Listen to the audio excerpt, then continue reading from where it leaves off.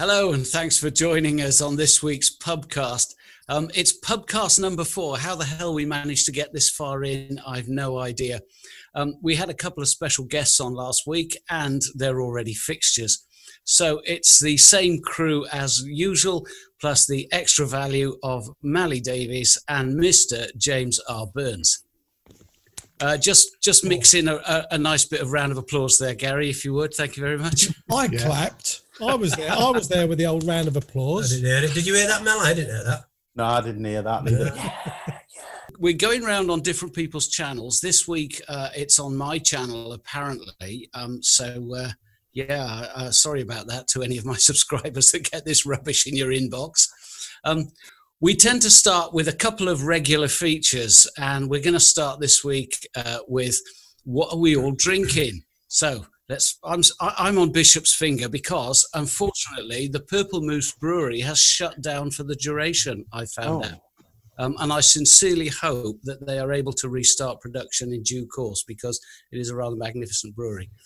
Right, next. Mally, what are you drinking? Well, I've been insulted from the last Pubcast by many people for drinking what they say is a soft-ass's drink, Strongbow.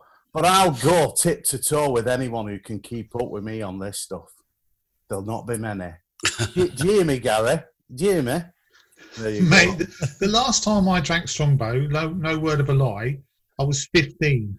Just going to say that. Well, look at the complexion. That was Snakebite, wasn't it, Gary? Yeah, I'm only actually 23 now. I'm still on it. No, I was 15, and I was I think Pump Up the Jam was in the charts at the time. Oh yeah. And I was so ill. That I had to be escorted home by a policewoman from a nightclub. It worked. And, it was great. That's what you said, policewoman. She was actually a stripper. No, trust me, mate. She was definitely a policewoman. So, yeah. So that cider. Started, David, are you ready for this? With it used to be the choice of the youth was Merry Down. We'll all know a bit of Merry Down. I used to drink Merry Down. Thunderbirds. Do you remember that? God. Oh, Rough. Ooh. Mad Dog 2020. Yeah. Well, as I mentioned about having a bit of Old Rosie last week, I tried to get some again, but in lockdown, she's been tucked away at cupboard, so I've no chance. What are you drinking, Jamie? Well, I'm drinking. Well, I'm carrying on with my normal starter of Ghost Ship, but then, respecting the Brewdog Brewery's decision to it's disappearing into the background, isn't it? It's not put it in front of me. Green screen fail. It's a complete green screen, but just respecting their decision to change their distillery to hand sanitizer, I thought I'll hope this doesn't taste like hand sanitizer, but I thought I'd go with that.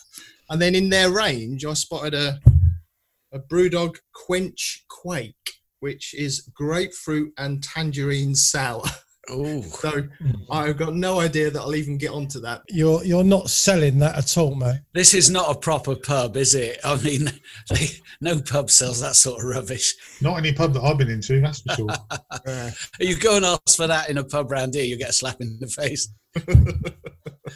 So, James, are you still on the tea? So I'm keeping to the traditional tea. One tea. It's actually not Yorkshire tea, I do confess. Run out of that. So it's actually Tetley's. Oh, I don't like Tetley's. Tetley's and PG. Nice bit of Twinings. It's Oh, tepid. get you, Mr. Posh. Twinings? Twinings? No, you're not that posh, really. Seriously, Twinings, English breakfast, a little bit of milk. Oh, lovely cup of tea, that. Moving on then, what we next do is... Hang on. Hang on. Not let's move on. You didn't ask me. Or me. I assumed you were on the Carlsberg. Exactly. That's why we're not going to move on. Now, No, this you're week, not. because of the amount of grief that I got, and I come bottom of the lager choice on Pubcast 2, and then I got some grief, I think, on 3. This week, I'm actually on my favourite drink, which is Guinness. Now, if I was on a desert island, Redeemed. if I was on a desert island and I didn't care anymore, I would take nothing but Guinness with me. That would be my drink of choice, but it is a little bit heavy to drink all It is a bit heavy, yeah. Yeah, but I love it. And you know about it, don't you, the following day? Yeah? No, It doesn't affect me at all. Is it not? Guinness. No. I can drink quite a lot of Guinness. No headache, no nothing. But it's just quite a heavy drink. But yeah, lager does affect me. The following day, if I had Guinness, it's Poopsville all day for me.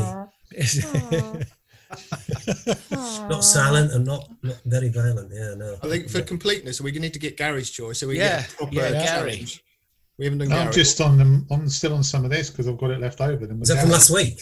Yeah, from Oh, last it's a week. substitute. Drink it. Yeah, and I did get some Biera Moretti in as well, but I'm not drinking that just yet. So, yeah, boring. I'll be last this week, Darren. Well done. Cheers for that, mate. Excellent. Well, votes below. Yeah. Good choice. Good choice. Yeah, I haven't seen any figures on last week, so I can't add anything there. So what we do have on last week's, though, is our regular 5 thumbs downs, for which thank you very much indeed, whoever you are. We would really like to emulate that this week if we could. Or beat it. But only 5. Oh, we want to beat it, do we? Okay, 6. Can we have 6 thumbs downs, please? Yeah. So it's interesting, the 5, because I can actually know the 5 are. It's a secret, and I'll let you know. It's related to the IPS address. What is it?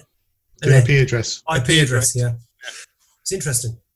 I'll let you know. No, I think the reason that this has been mentioned is only following on from what Gary actually said about when I don't think it was last week. I think it might have been the week before when Jamie got some dislikes on his video, and Gary very poetically said, "Yeah, that's because they don't like the video. Nothing wrong with you. They just don't like the video." And Gary said that he gets some instant dislikes as soon as the video drops. And so the reason we were saying this, it's quite spooky that we've done 3 podcasts or pubcasts up until this one, and each video has got 5 dislikes. No more, no less, an even number of 5 per video. Yeah, well, this one's going out on my channel, so 5 dislikes will be pretty good.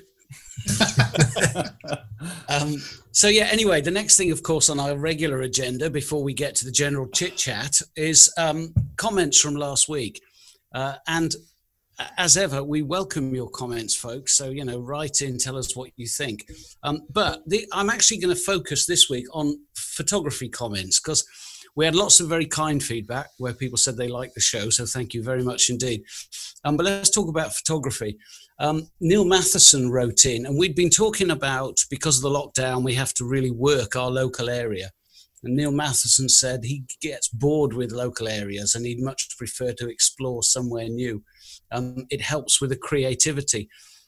So I suppose, Neil, you've got a point, but it's also fair to say you have to be double creative. You're shooting the same bloody tree weeks on end. So thanks for that, Neil. That's a good observation. Alan Cole says I'm not on his Christmas list anymore. Well, Alan, thanks a lot, mate. That means you're just getting 1 then this year. Yeah, so yeah, from myself. Yeah, and Mrs. G. No, she doesn't send me one. It sends me one. Anyway. Ian Mack wrote in. I don't Mac, just Muck. And he said, Ian, we know Ian, yeah. He said, Mally's right about work in the area. Stop banging on about how dull the east of England is. That's aimed at me. Me and Ian go backwards and forwards. Yeah, the mourners. Yeah, same with the mourners. Subject. Yeah. Do you have any idea how far I'd have to drive to get a field of poppies or a nice clean horizon? It's just the grass is always greener elsewhere. When the light is pants in the mountains, it may be dappled in the forests or misty in the fens. I sit in the back garden and look at the mountains, dreaming of flat light, a windmill, and a sturdy coal shed by a slow-moving river. That's very well written, isn't it? Yes. It's impressive, isn't it? Mm. Exactly. But he sort of makes a point that there's stuff to be seen wherever you happen to be. You've just got to see it. Yeah. Where's he live? Remind me. It doesn't say. I don't know. I know where he lives. He lives in Scotland, the jammy git. So it's all very well him turning around and saying, "Oh yeah, I'd love a field of poppies." Well, I'd love to live in Scotland, mate. So I'm going to continue moaning with the greatest respect. I do like him, actually. He's a good lad, but yeah, I'm going to continue moaning about where I live. And if we should always do a little house swap. I can come and live in your little cottage. by all the mountains, and then I'll moan about not having any poppies. That'd be great. And do you know what? I'm quite pleased actually that this subject's been brought up, because I was actually thinking about this today, and I was when I was listening to last week's Pubcast, and we was just talking about shooting local. And James, you kind of made some good points about the silver birch trees. How you get different options. Yeah. But what I wish I would have said actually on the last episode is, I think us as photographers, to get good shots, we have to be inspired. So even though that you're 100% correct, and you, Mally, you was putting a good case, if you're not inspired by that kind of surroundings, then you could get all the shots in the world, but you're not going to put your heart into it. Don't you think? Yeah. Yeah. If you're not interested in that type of photography you make, I think if you go into a location with expectation, and you come out disappointed if you don't get that expectation, if you know what I mean. Yeah. There's the other point as well, Darren and James, about having a vision, having a preconceived expectation, idea. Vision. Yeah. If you don't meet that vision, you're disappointed. Yeah. I tend to have no preconceived or expectations when I go out, because I don't want to be disappointed. I want to find it when I'm out there, Yeah. Yeah, but I think the point you're making, Darren, is if you turn up at a place and you look around and you think, there's nothing here, the light's crap, and it's just like, it's nothing. And all of a sudden you're on the back button, you think, well, I've really got to work hard to find something. Yeah. And then by working hard, you're, do you ever get anything? Well, sometimes you come away with something, but most of the time you think, no, I'm just going to give this one up as a bad job. It is all about turning up at somewhere and thinking, right, I'm excited now. I'm going to go out. I know a composition. I'm going to go and take a good shot. That's it. I think if you're excited about being in a place, then the photography can almost come second. You can almost think, look, if I don't get a photo today, I don't care, because I'm having such a wonderful time actually where I am. But if you're not particularly inspired by the surroundings, and then you're looking for a photo at the same time, for me, it can soon go downhill fairly quickly. That's a really good point. There's an epic ridge in Snowdonia called the Carnevi, which you will see very few photographs of. But if you ever stand on it, you'll be absolutely blown away. It's one of those otherworldly places, but it's absolutely rubbish for photography. And I've never once featured it on my channel. And I've been up there and thought, well, I'm not going to bother photographing this or even filming it. And if I want to go out without any photography equipment, that's where I go. So you're right. I think Darren and Jamie were saying as well about being inspired.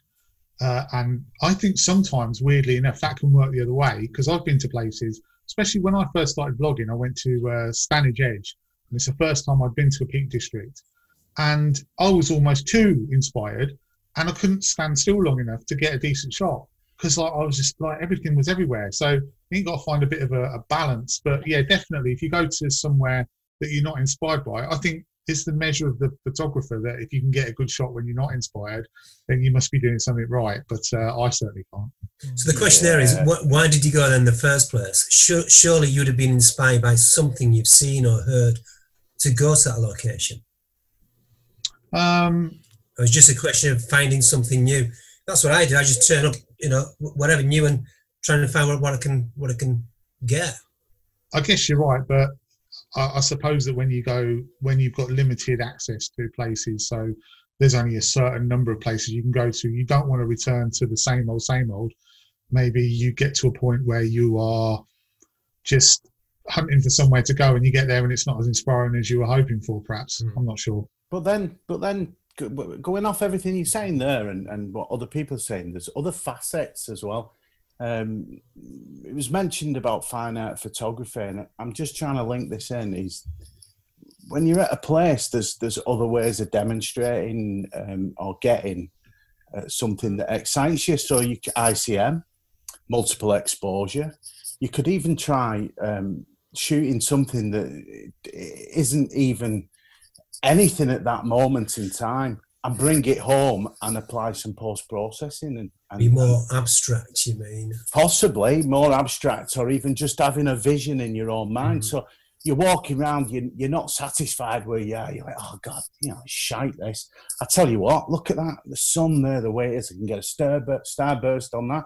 I can take a picture of this old barn that's not in the shot and make a composite, or just to bring elements together. So when you're out there, and don't think that, oh, this I can't get anything.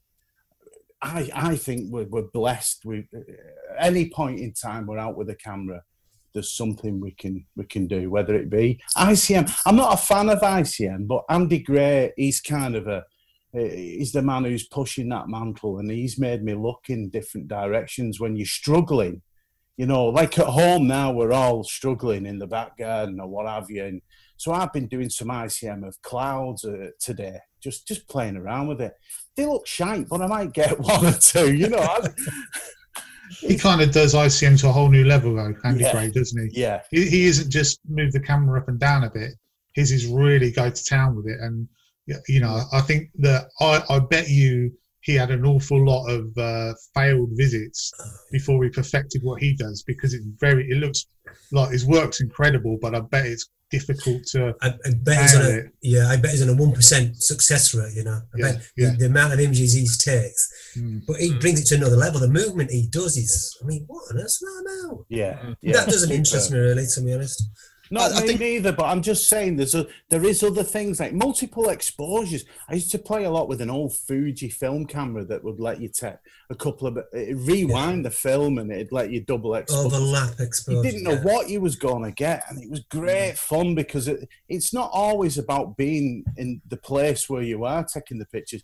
And I'm sure each and every one of us have got home and thought, what a waste of time, and then got, I say there's a little cheesy, a little nugget there, I quite like that, I think you're right about, there is so many other things you can do when you're out on site, but to pick up on what Darren said initially about having the inspiration, if I rock up at a place and I've got it in my head what I'm going to be shooting, and I turn up there and it's just nothing like it at all, and you can't get on. Like when we went to Southwold, Darren and Gary, and I turned up there and the sunrise was great for the first few minutes, but then I really struggled after that, and I wanted to carry on taking shots, but I just struggled, and all of a sudden your motivation drops because you I don't know, because you've not got that inspiration anymore, and you're struggling then to convert yourself to thinking, well, now I'm going to go in close, I'm going to do my ICM, I'm going to do my intimate shots. But that's a mindset thing to convert yourself from thinking, well, my expectation was to come here and get this shot, and now it's not there. So now I'm cheesed off. Now I'm going to convert myself to do different type of photography. One of the key elements in being a good landscape photographer is having the ability to adapt, though, quickly change, and also keep disciplined as well. Yeah. You've got to. And it's all about the light, don't forget, at the end of the day, a blade of grass, how the light's touching that, and what you can form from that, create some abstract images. Yeah. You have to ask yourself, though, if getting some sort of image is an essential requirement, because there are plenty of times when I'll go out with a bag full of camera equipment and come home with nothing and go, so what, I had a lovely time. Really enjoyed myself. Yeah. And none of us have to create an image because we've got a picture editor on our backs, or, we've got a calendar to fill up, or whatever it may be. So sometimes, rather than be disappointed, for example, Jamie, you've had the sunrise, you've had 15, 20 minutes of interesting photography. Then it's time to just sit there with your flask of coffee and watch the waves lapping on the beach. Maybe you haven't got a wife, though, who says, what have you spent that £100 petrol on, mate?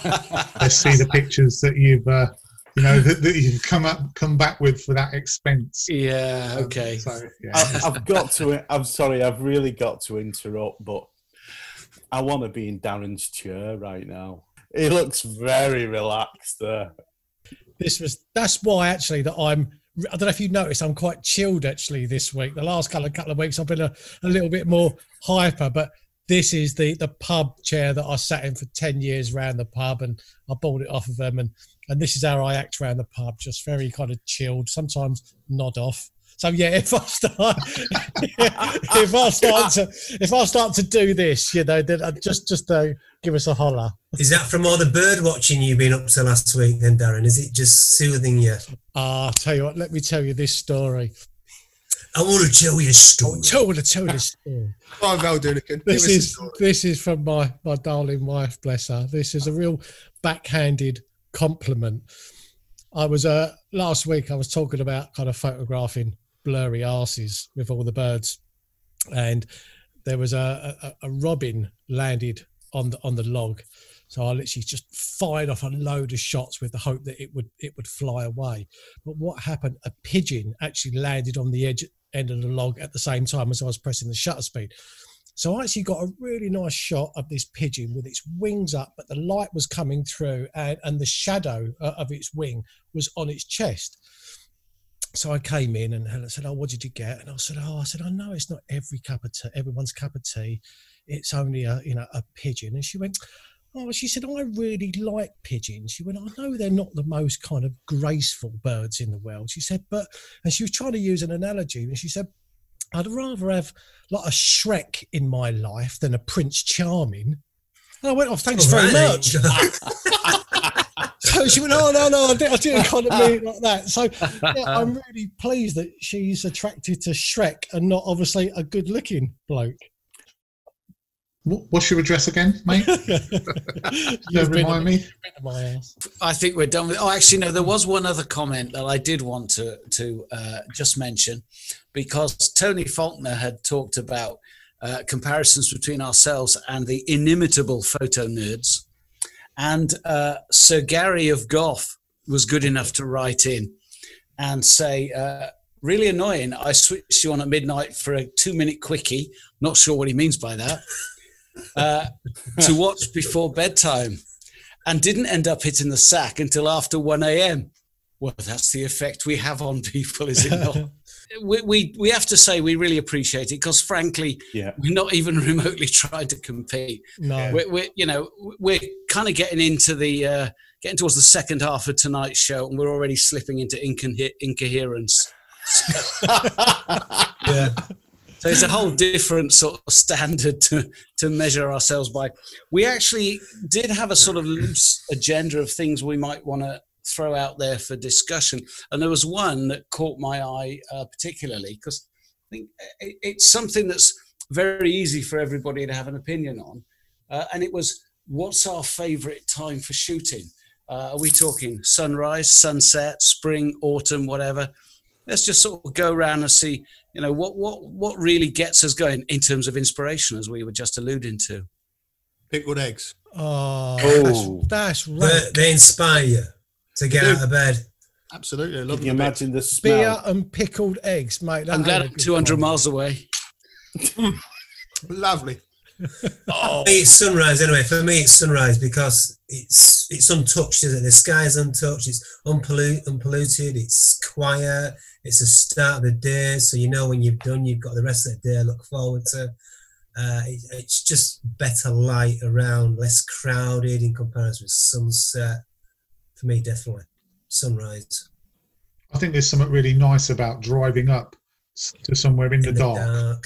Yeah, and then getting there, setting up, and just waiting for the whole world to sort of just come to life. Yeah. So I agree with you, mate. Sunrise, 100% for me, definitely. What about seasons? Autumn for me.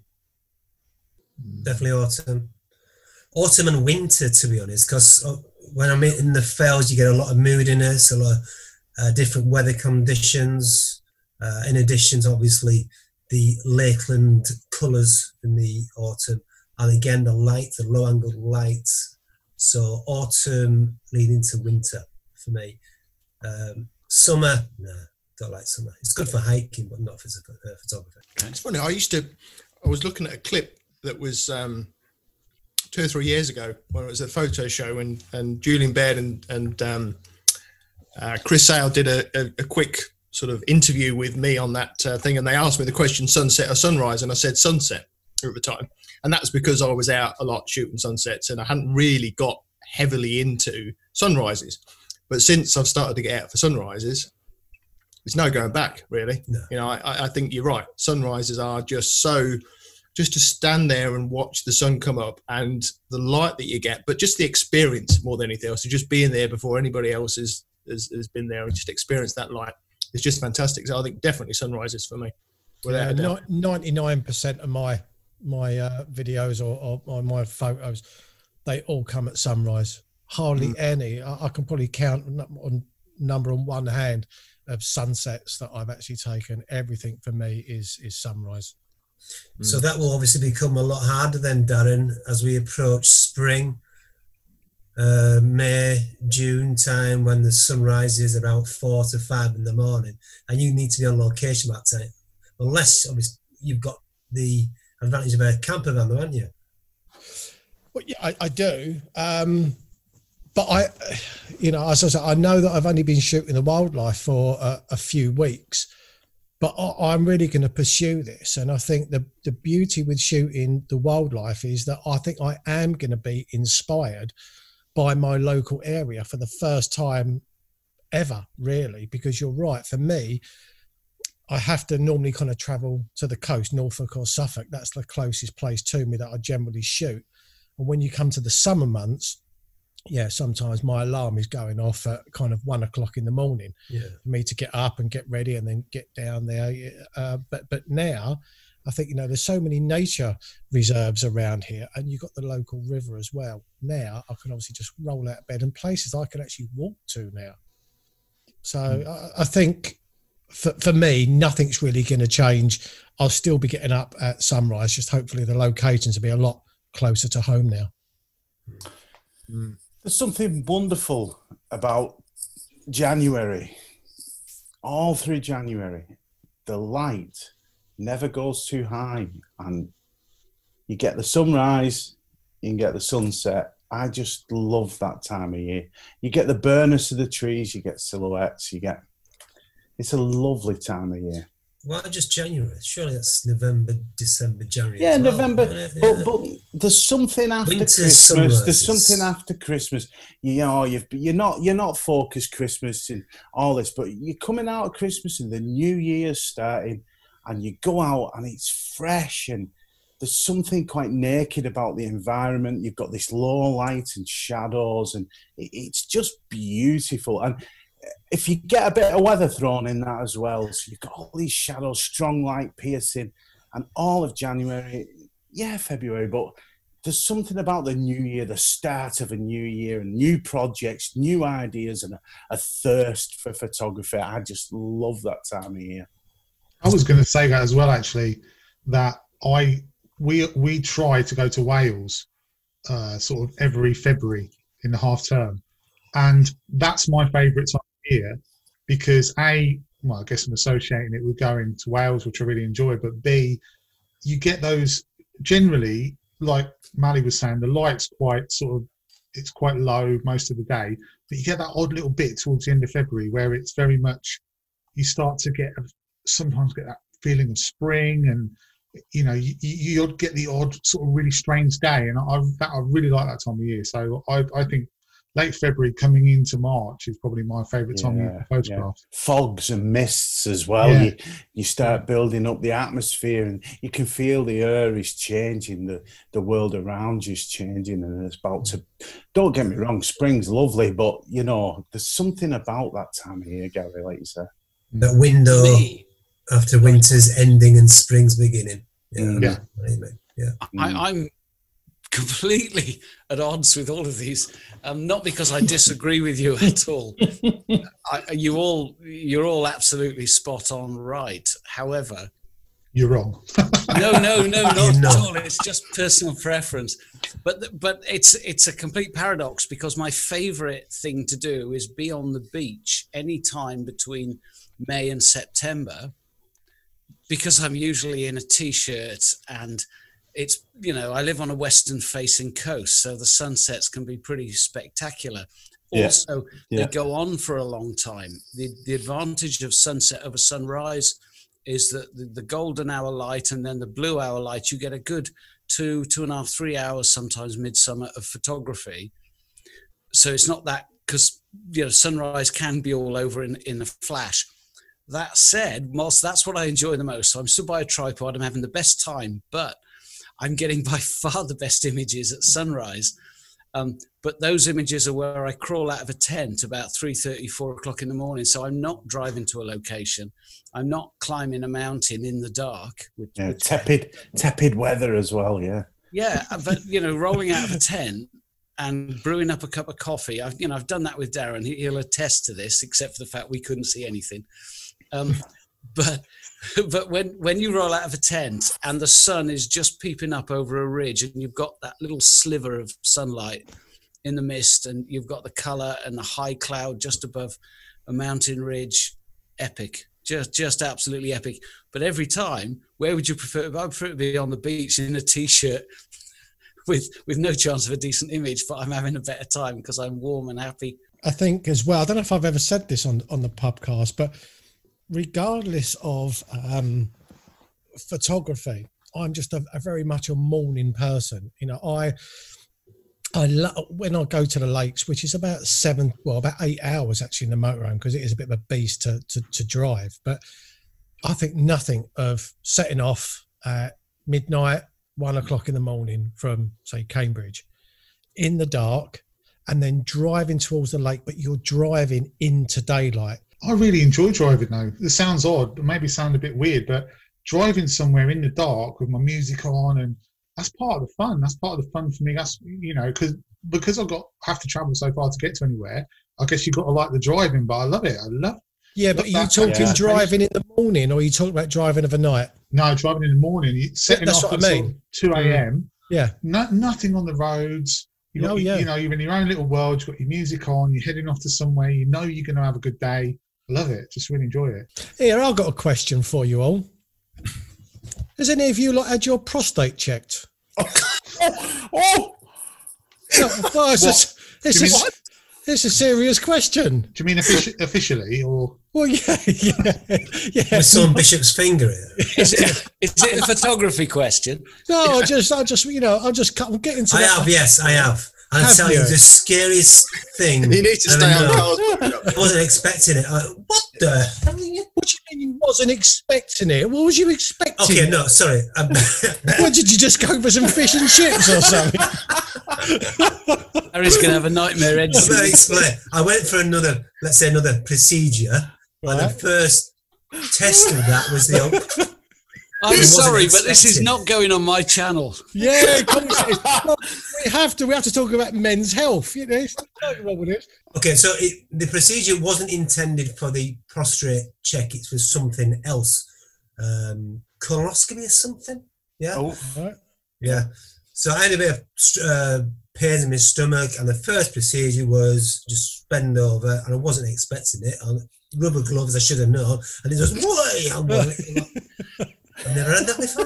What on earth's going on here? How long did it last for? What? Well, the actual 2 seconds. Enough. Some time in it. That again, so I can record it. Right. Okay. No, I just kind of wondered if you guys. I should get it done. I do think that when I come out of lockdown, I think I should. See, now that wasn't on the running order for tonight. It wasn't. Darren's version of a loose agenda is completely off the scale. I thought we was getting far too formal. Let's bring it back to blokes down the pub. I was going to say there's a lot of things that I've got booked in for as soon as we come out of lockdown, and that isn't one of them. It's not one of them. I'll be honest with you. MOT's for me first. Gary, you need to. That should be on your list. Lockdown's over. Doctor, get the rubber gloves. You want to take this offline, Darren? Yeah. Are we not doing the pub quiz, by the way? Oh yes. Well, I was about to come on to that. All right. Do you want to do the pub? Do you want to do the pub quiz? Yeah, I thought we were doing that. Come on, the pub quiz. Right. Come on. So, ladies and gentlemen, thank you ever so much for sticking with us this far. If you have, and if you have, don't forget to get checked. Absolutely. As long as you're of the male persuasion. We're now going over to Darren, who's our pub quiz master for tonight's pub quiz. Well, this was the first pub quiz that I printed off, so apologies if it's a bit pants. But anyway, I've got 10 to 15 questions. Let's go for 10. Have you got age 5 to 10? Yeah, there is a question that you'll quite like actually. Right, okay. Cool. Outside which New York building was John Lennon killed? Oh. Ooh. I thought it was his house. No, he was. I thought he was going in and no, opening his door and he got shot in the back. He got shot in the entrance of a hotel because of what was going on with him in America and him being this big voice, and he wasn't allowed to come home. They locked him away in a room in a hotel with Yoko Ono, and there was an entrance to this hotel. I still don't know the answer though. Grosvenor something. No, that's London. I don't know. You were sounding good for a minute. What about the Astoria or the Waldorf or something? Oh, like that? that's a good shout. Plaza. Is that what? Waldorf. So Was what it a is plaza? your answer? What is your answer? Waldorf. We don't know. Waldorf salad. You're going with the Waldorf. Is it Grand Central Station? Well, I can only take one answer. What is it? What we're going to go for, Belmont. boys? It was the Belmont. You're going with the Belmont. Why not? I can tell you was all wrong. And the answer was the Dakota building. Oh, yeah. Of course it was. Yeah. Did they get any easier? Yes, they do. Well, I thought that was quite an easy one, to be honest with you. I can tell you who shot him. I honestly, What year was it? 1980, and it was Mark Chapman who shot him. No, it was 81, wasn't it? Was it? Could be an No. 81. 80.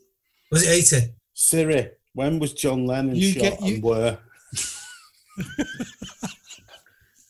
How the bloody hell do I know?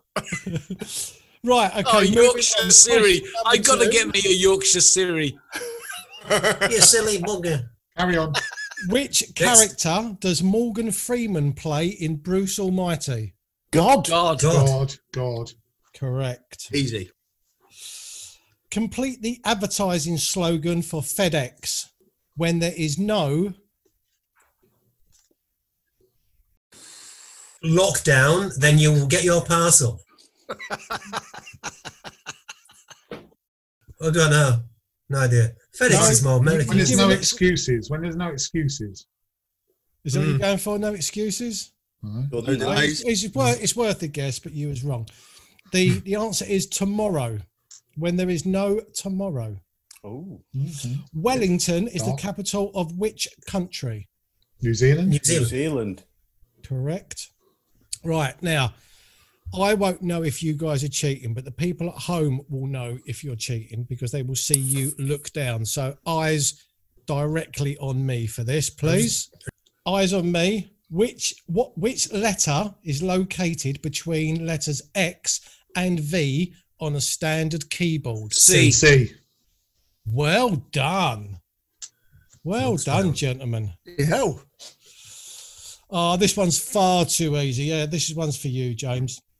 Which famous astronaut once said, "That's one small step for man, one giant leap for mankind"? Where did you get these questions Is that for from? me? Well, no, because you Yes, yours said. the one earlier. You said they get easier. Well, Collins was left upstairs, wasn't he? He was. So come on, I'll narrow that down for you. Was it Buzz Aldrin? Gagarin. No, he was the one who circled around, wasn't he? Like the dog. Right, you're playing with me now. What is your answer? Otherwise, I'm going to go for like of the dog. Neil Armstrong. Neil Armstrong. There we go. Armstrong. You got any This is a geography good one. questions? This is a good one, actually. All right. In the opening lyrics to Queen's Killer Queen, what does she keep in her pretty cabinet? Moët Chandon. Well done. Oh, Well Gary. done. I like a bit of Queen. Yeah, me too. Gary, Okay. Gary. Like How a bit many- of Chandon. How many of Snow White's 7 dwarfs have names ending in the letter Y? 3. 6. Sneezy, Dopey. It's not Doc. Mally. Mally with a Y. It ends in I. Come on. It's 5, isn't it? Bashful. Bashful. 3. Bashful and Bashful. No, That's, Bashful. Doc. that's a The other reindeer two. and it's an elf. Effeminate. Yeah. Dasher, three? Prancer. What's their answer? Dancer. Is it 3? It's five. Right, what is your answer? I reckon it's 5. 5. Gary's saying 5. I'm saying 3. I'm losing so many subscribers. Right, you go. Don't worry about your subscribers. We're Good down the man. pub. Right, so what are you going for? 3 or 5? 3. 3 gone then. Should have listened to Gary. 5, innit? Right with 5. Oh, Well, we know what Gary watches then, don't we, in an evening? As of 2018, which athlete had won the most Olympic medals? Steve Redgrave? Michael Phelps. Yeah. Not athlete.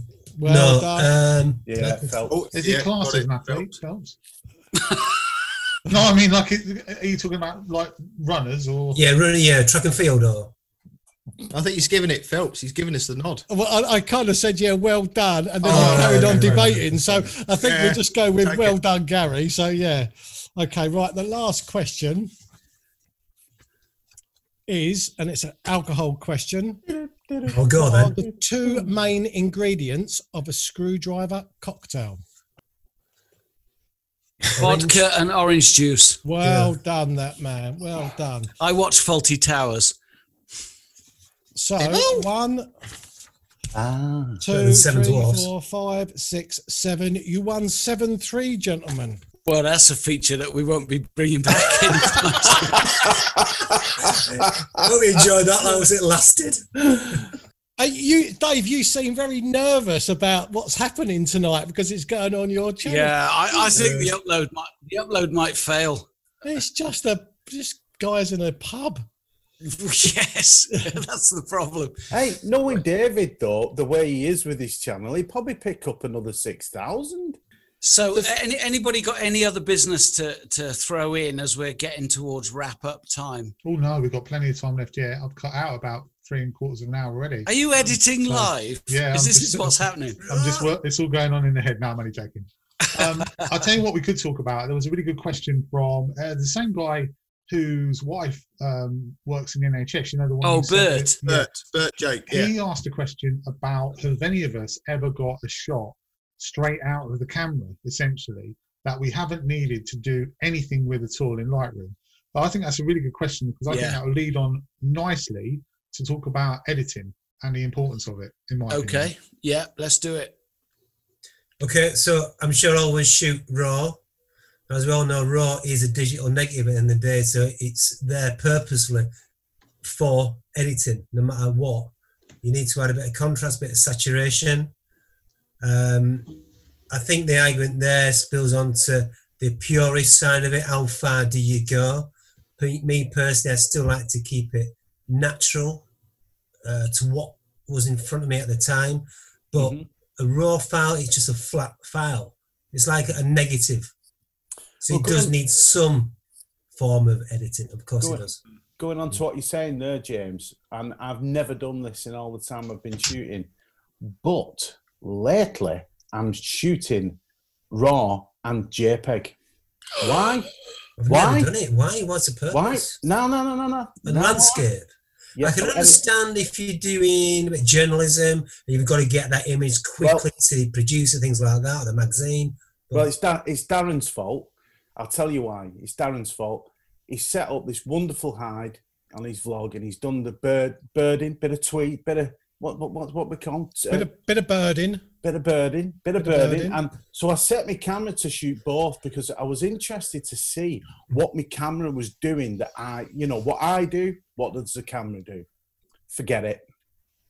Shoot. What do you mean by that? Shoot RAW. You mean because if you shoot, you didn't like the JPEGs. No, not at all. I didn't like the JPEGs one bit. The way the camera, it can't think for you. It can't see depth. It can't see contrast. It can't see what you see. Which brings me back to what you said, James. Is that the RAW file is up to you to try and interpret what you saw in front of you. But when you're birding and you're shooting your wildlife, it's so quick. I thought, I know what I'll do. I'll set it to JPEG because I'm going to have a lot of images to process. I don't understand the purpose of JPEGs because whichever camera you have a series of settings that affect how the JPEG is created in camera. You've got a boffin in a lab who's going, this is what my camera will do with your RAW file and present it to you. And if you go vivid or portrait or landscape or cityscape or whatever, we'll punch this up or punch that down or whatever it may be. The fact remains, it'll be absolutely rubbish. No. I'm going to finish my sentence. Any decent photographer will want to be able to completely control everything that they then subsequently present to their audience. And if you go, oh, here's a JPEG, it's an utterly pointless exercise. Right. So that brings me back to the point about shooting birds. About the fact that within that dynamic range, what do you actually need to shoot birds?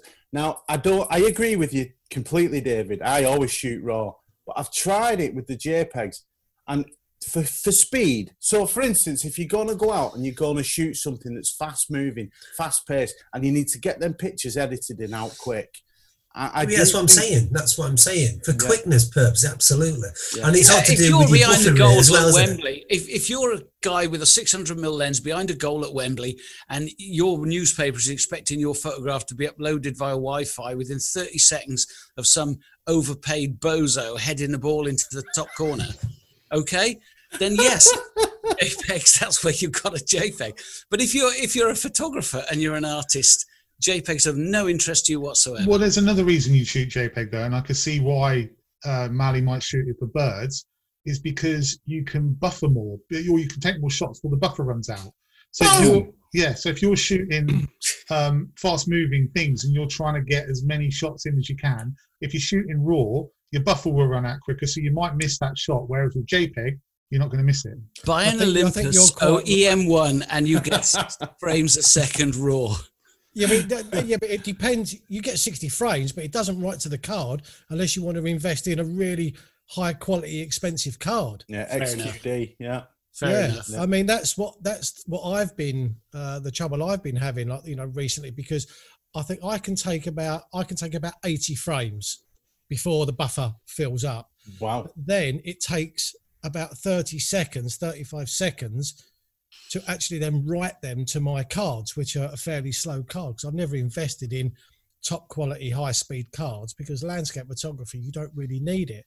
Yeah. So like you, Mally, I've been trying to capture birds in flight.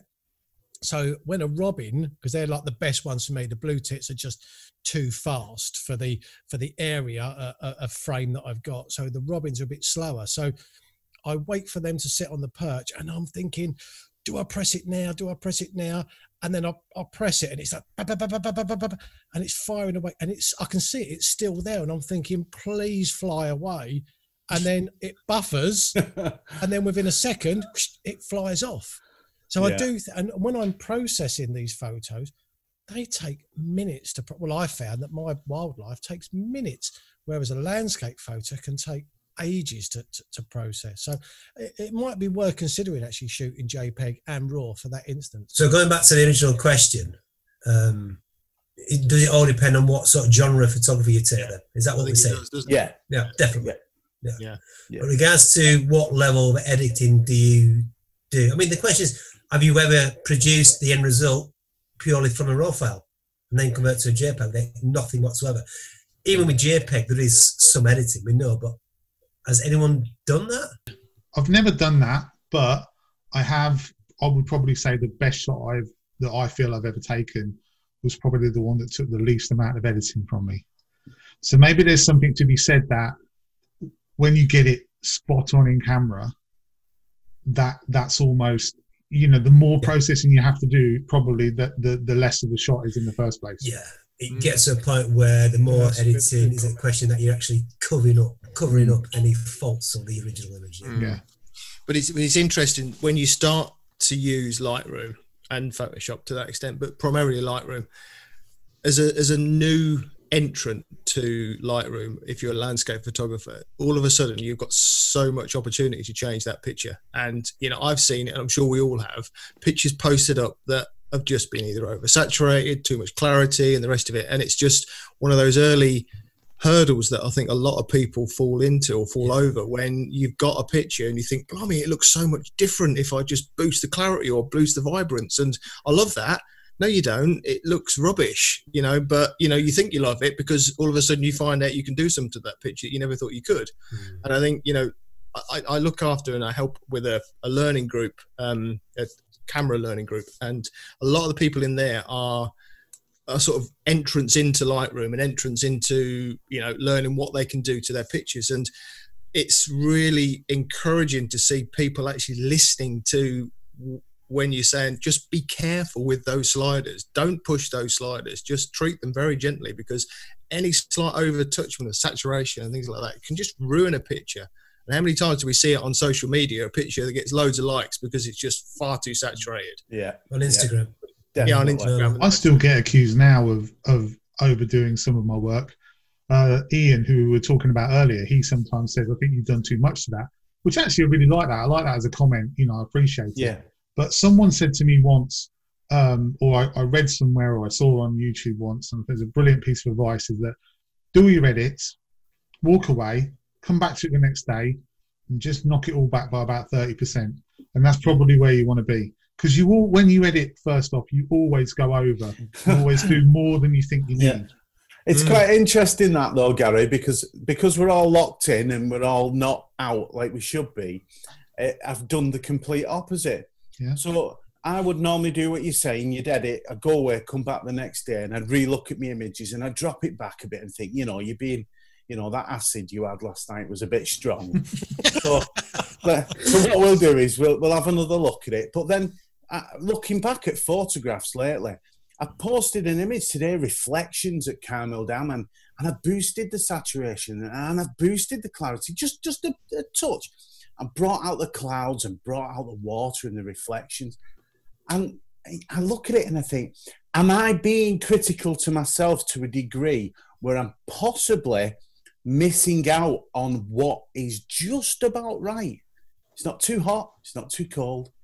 The Goldilocks of photography could sometimes be at a point where you come back to an image a year later and it does need boosting, it does need saturation, it does need to be given that plinth, that place of like grandeur. I think it all goes back to doing it for yourself, editing for yourself, editing something you like. I see loads of pictures, especially if you go on Twitter. There's some amazing photographers on Twitter, absolutely fantastic. But a lot of photographs from the landscape point of view now all seem to follow the exact same formula. A sort of triangular sort of piece of foreground interest, shot quite high down onto that foreground, looking over to the background, and they all have that sort of formula. And there's nothing wrong with that. But what I'm saying is that if everyone shoots the same and if everyone processes the same, then we're going to have an awful lot of very similar pictures all knocking about. I think that I'm quite reserved when it comes to processing my images. I look at them and I think, perhaps I have kind of overdone that a little bit. And I do actually reduce the saturation. I don't play around with the vibrance too much, but I do sometimes reduce the saturation. And I'll post it and I'm really happy with the image. However, I sometimes see your images, Mally, which sometimes are quite saturated, and I look at them and I just think, that is an incredible image. I absolutely love the way you've processed that. But when I do it, I just feel uncomfortable. But when I see other people do it, I just think, brilliant image. It's like tickling trout, though, isn't it, Darren? You've got to just tickle that trout right. If you give it too much... Is that a euphemism? What do you mean, tickle a trout? Seriously, if you give something, it's just about balance. I am not an over. So you've mentioned about saturation, and I'm always fighting to not saturate too much because I feel it's unnatural. But there are moments when I think I haven't given it enough. That image is too dark. It's too sullen. It's horses for courses, isn't it? You've got to create the emotion, don't you? You want to replicate that emotion that you've gone through at that moment in time. But the key here is subtlety, isn't it? Which then begs the question: why is there such option to play around? Why is the range so high? The key component, most important part, is subtlety. Yeah. At the end of the day, everybody creates their own style as well. I think if we all look at each other's pictures, we'll probably recognise them because of the way they're edited. Because everybody edits in a certain way, and Darren, you say you sort of undersaturate, Mally maybe slightly over to get the right mood. James is a very moody pictures and the way you edit. You know, the same with Dave. You can see some of your stuff. Everybody can see a style, and there's nothing wrong with that. I think that's good that you've got your own style, because it is so subjective, isn't it? Everybody edits in a different way. They've got a different feeling when they edit. And if we're all the same, then as Gary said, you'd see completely the same images all the time. And that brings us back to the original premise of what's the function of JPEGs. The fact remains that in order for us all to express ourselves, we really need raw files. Yes. Absolutely. Yeah. As landscape photographers or a landscape photographer, I'd never ever shoot JPEG. But I can just see that what I was saying was just see the point if you're trying to get a lot of shots onto the card quickly. But yeah, I mean, going back to what you were saying, Darren, though, you were saying that you don't oversaturate, or you don't saturate as much as you think you should. Why is that? Is that because you're worried about how other people will perceive your image, or is that because when you're saying you look at Mally's and you really like it, why don't you do yours? Do you see what I mean? No, I do. It's a fair point. I just think I look at, I think perhaps there is a part of me that worries what other people will think. And I think if we all said, oh, well, we shouldn't worry about other people, then I think we're perhaps not being true, because I think we all like people to appreciate our photos. Yeah. So we do it for ourselves, but I think we also do it for others as well. Yeah. Now, when I look at an image, I'm quite a reserved person. I'm quite a conservative person, really. So I don't really push my sliders that much. I get it to a point where I think it looks natural and I think it looks realistic. But then when I see other people's images, not everybody's, because I mean, you see so many oversaturated images that look false, fake, as you say, James, HDR, but there is some striking sunrises or sunsets where it has been boosted with a saturation and they just look fantastic. I absolutely love them. Are you concerned then, Darren, that you're actually going out of your comfort zone? You're coming away from the brand which you believe you've created? Yeah, I think you're copying someone else. Is that your main concern? I think in the back of my mind, I suppose I'm a bit worried about. I am concerned about what other people think, but I suppose even myself, I'm just thinking, did I see that sunrise as bright as that? Was that sky really as vivid as that? And then I think I'll start to have these little doubts in my mind that no, let's just keep it realistic, rather than. Yeah, but the other thing to consider is we are creating a piece of artwork effectively, unless it's a snapshot that we're taking and a record shot, then it needs to be natural. But at the end of the day, we've got artistic license. Jay, I totally agree with you. That's what fine art photography is all about, chaps. There's something else though that we're missing on here. We're talking about saturation. We're talking about like adding clarity.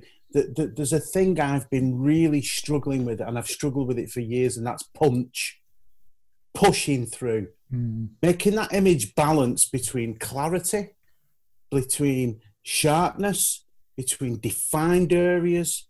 David is very good in Photoshop at creating defined areas and punch without saturation. There's a key point for me where you can create an image and it's about the push on the screen. It almost comes out at you on the screen. And that's not involving all about saturation, or it's all about clarity or pushing sliders. I find it's a good point. What I tend to do now with most of my images, underexpose the image, and then I focus on what areas of the image I want the viewer to focus on. So local adjustments. Definitely, that's the way forward for me. Which is we're going into luminosity masks there. It's never not necessarily. It's all about radial filters and gradient filters. And things like that. Things can highlight elements of the area of the image to draw your eye up to where you want the viewer to look at. Before we go, and I know in previous podcasts we've done the old shout out for the NHS and the clap for the NHS, but I'm sure you've all seen Captain Tom walking around. To be fair, what a guy. Can I just say though, I totally agree with you, Jamie, 100%. However, I think it's a bit patronizing that people use his Christian name, because back in the day, if some NCO had pitched up and said hello. And by the way, when he was in the forces, he was a major, because you drop by one rank when you retire. So you didn't pitch up and say, ground control to Major Tom, did you? It was Major Moore. And I just think the way, not you, mate, but the way the general media have gone, look at Captain Tom going up and down. It's patronising. People assume that because you're old, you're some kind of doddery git that, you're suddenly pitched up with something we can make a human interest story out of. But this chap was doing stuff that the likes of us wouldn't have contemplated doing back in the day. But you're right. What an amazing man. What an amazing man. Yeah, and I just thought he deserved a bit of recognition on the podcast. Yeah, definitely. Yeah. Someone else actually who I want to mention hasn't raised any money, but many friends to many of us, Mike Goodwin. Him and his wife are exhibiting symptoms of coronavirus. I hope they're over it now. But I just want to, send best wishes to you, Mike, because definitely. Best wishes, Mike. I was privileged to spend time with them last year, and they couldn't have been more hospitable, wonderful people. Well, thank you ever so much for watching this week's Pubcast. We really hope you've enjoyed it. And if you have, why not subscribe to any of these other Five Guys channels and join us next time? Cheers. Cheers. See ya. Bye. Billy.